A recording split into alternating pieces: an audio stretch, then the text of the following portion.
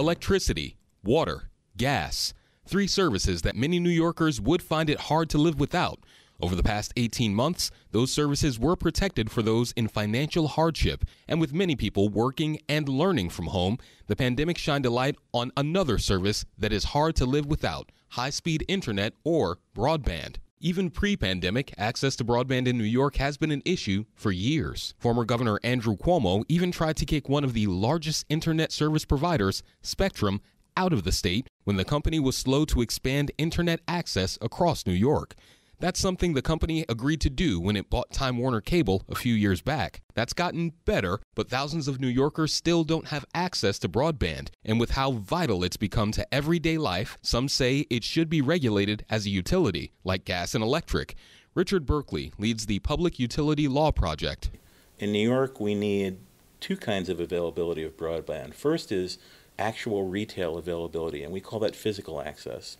The other is affordability, and that's social access, but that also requires, for the fairly large number of households in New York that don't have any kind of broadband, they need to have the devices and they need to have the knowledge. For New York's rural communities, access continues to be an issue because the infrastructure just isn't there, and the cost to build out that infrastructure isn't cheap. Senator Peter Oberacker is from Otsego County. He is the top Republican on the Internet and Technology Committee, and he's seen firsthand how building out broadband can be near impossible for those without access.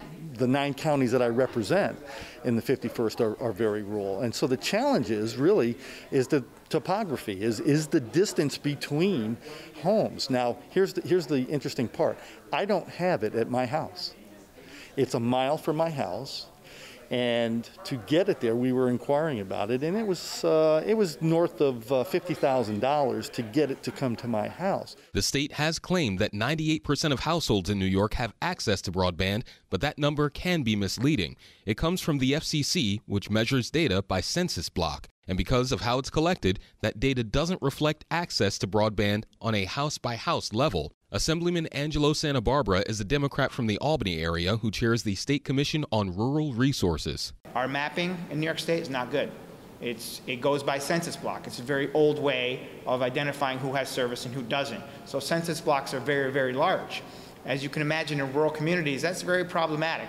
So anywhere from 240 to 1,200 homes in a census block.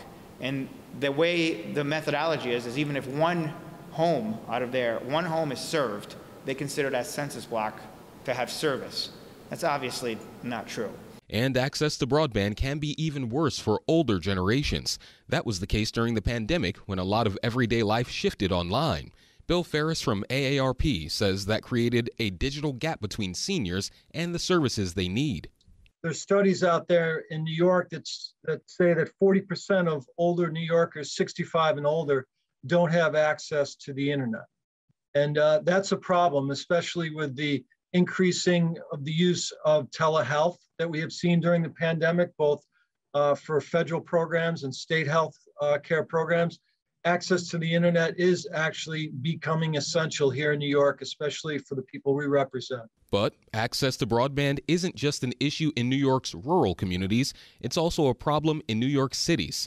Stuart Reed from the Harlem-based Digital Divide Partners works on providing access to people who live in public housing. He says that availability does not necessarily equal access. Of those 500,000 people, a full 50% do not have internet access at home.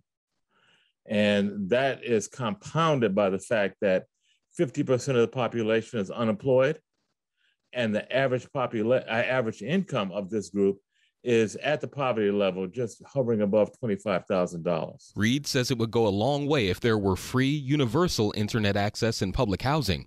But for rural New Yorkers, there's more to consider, like the infrastructure issue and the cost for providers. Senator Daphne Jordan represents a district in the Capital Region that has urban, suburban, and rural areas. And she says broadband expansion faces several hurdles, like something called the fiber optic tax. Because now, under New York state law, they have to pay for the right-of-way along the roads for which their broadband expansion is going to run. No other utility has to do that just place that on broadband provider. It's like one of those cheap money grabs. One solution, Jordan says, would be to issue tax credits to residents and businesses who have to pay providers to expand service into their area. But Oberacker, the senator from Otsego, says there's also a disconnect for some lawmakers between how access to broadband varies in rural areas versus cities. He says he'd like to bring other members of the Senate to his district to show them why it's different.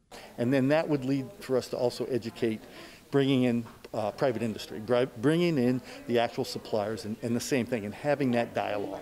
But there could also be a common solution to help both rural and urban areas with broadband access, and that's funding. Here's Berkeley again. New York built the Erie Canal, the largest public-private project of its day, the most successful one ever built. So the Erie Canal was so successful, and it was a combination of private and public money, that even before it was finished, it had to be bigger to meet the needs of the state. And New York opened the West because of the Erie Canal. So I think we can do this kind of thing right. I think it's a shame that we have to, toss public money into this. But if we do this, then, we will get the outcome that we need.